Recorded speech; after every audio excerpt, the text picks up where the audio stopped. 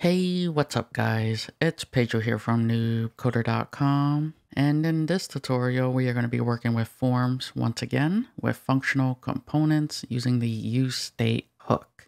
So we're going to be going over some more input fields. So we're going to be going over drop-down menus, checkboxes, and radio inputs. Alright, so to get started, let's work with drop-downs first. So let us create a state for drop-downs.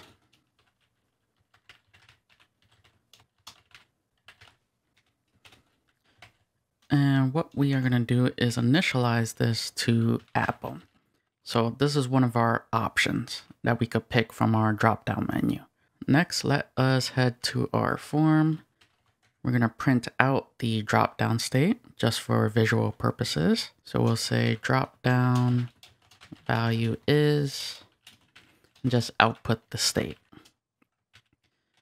Next, let's go ahead and code our drop-down menu. So we use a select tag, and we don't need any of these props, so we'll just get rid of them. And within here, we could pass in our options. So let's create an option. And our first option, we're going to pass a value prop of Apple.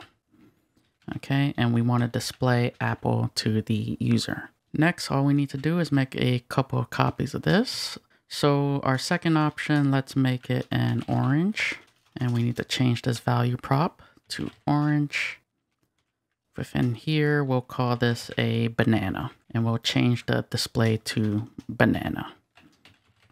All right, so now what we want to do is make this a controlled component. So controlled component is going to need a value prop, and this value prop is going to be bounded to our state. So we're just going to pass down the drop-down state. Next, we need a way to update this state. So we have an onChange handler, and this is just going to be a function which we're going to get the event object, and within here we're just going to update the state. So let's go ahead and call set dropdown, and we're going to pass whatever value the user has selected. So we'll say e.target.value. Okay, so this is why the value prop is important. So this is how it's linked together. All right, so now let us go ahead and save this. Let's take a look at it in the browser. And there you go. So we initialize our state to Apple. So this is our default state. Drop-down value is Apple. If I click orange, you see that our state changes. So our onChange handler is being invoked. And if I click banana, you see that it keeps changing. All right, so that is drop-down menus in a nutshell. So now let us go ahead and move on to checkboxes. So let's come up here and create another state. So I'll just call this is checked.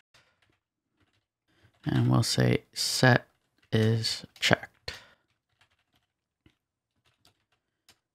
And let's go ahead and initialize this to false.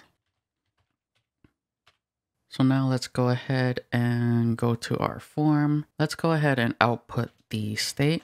So I'm just going to make a copy of that, and we'll say checkbox is, and we just can't output a Boolean within these curly braces. So we're going to have to check to see if is checked is true, then we'll just display true.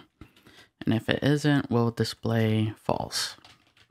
Next, let's actually create our input. So let's go ahead and create an empty line. Afterwards, we're going to create a label, and we'll get rid of this. And what we'll display is checkbox. Next, let's put our input underneath. So we'll just say input, and instead of text, we're just going to pass in checkbox. And we're going to need to pass a couple more props. So the first prop is, instead of value, checkbox uses something called checked.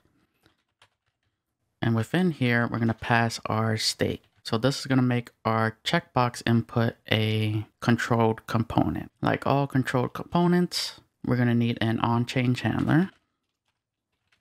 And this is going to take in a function. And all we need to do is called our set is checked. So we're going to update the state. And instead of saying e.target.value for checkboxes, you would use checked. All right, so let us go ahead and save. Take a look at it in the browser, and there you go. So we initialized it to false. You see that up here. If I click this checkbox, we go true and false. So our onChange handler keeps getting invoked, and our state is updating. All right, so that is a checkbox. Let us go into our final input, which is radio buttons. So let's go ahead and create our initial state. So I'm just going to call this radio. And let's use the apple, orange, banana example. So we'll set the initial state to apple, just like our drop-down menu. Now from here, let's come down to our form. Let's go ahead and make a copy of this. And we'll say radio button is, let's get rid of this. And we'll just go ahead and output the state. All right, so now let us come here.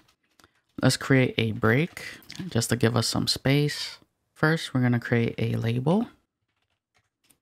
And we'll get rid of that. And within here, we'll just display apple since this is our initial state. Next, we're going to create our input, and let's go ahead and remove that text and make it a radio button. All right, so now we're going to have to pass a couple more props.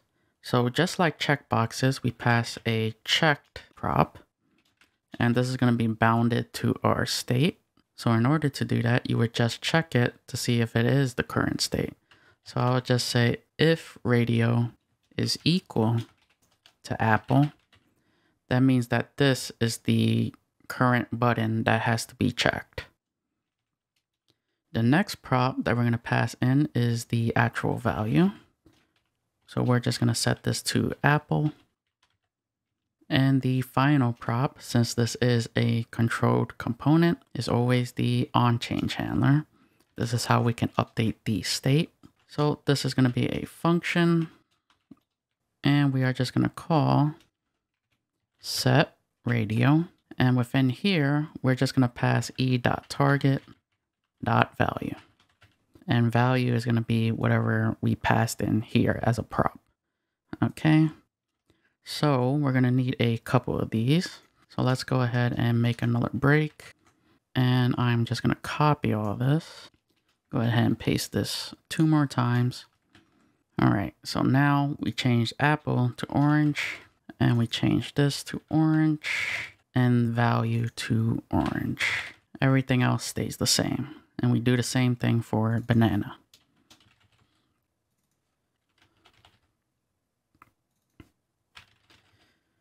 Alrighty, so now that that is out of the way, let's go ahead and save this. Let's open up the web page, and there you go. So radio button is apple, and that is our initial state. If I click, our onChange handler gets invoked, and it updates the state to the value prop. All right, so that is pretty much all I wanted to cover within this tutorial, and I'll see you guys in the next one.